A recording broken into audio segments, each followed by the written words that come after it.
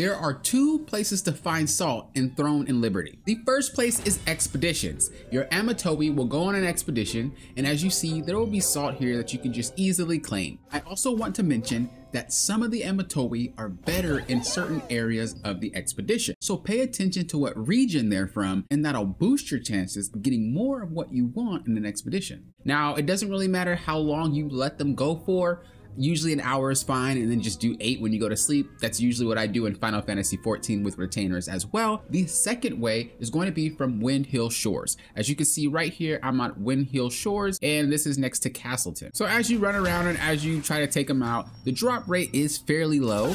I do wonder if they're going to increase it, but there's a way to increase the drop rate for it yourself.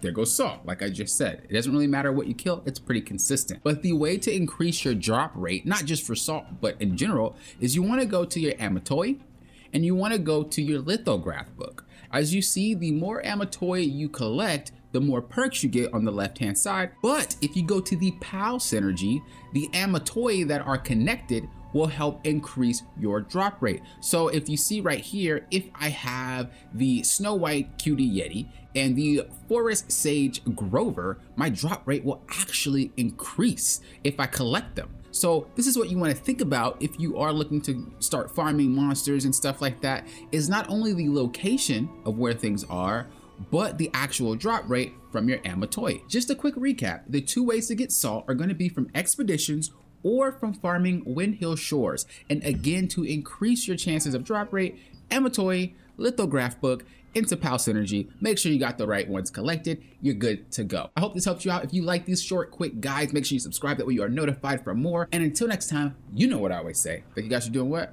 Popping often. Real often.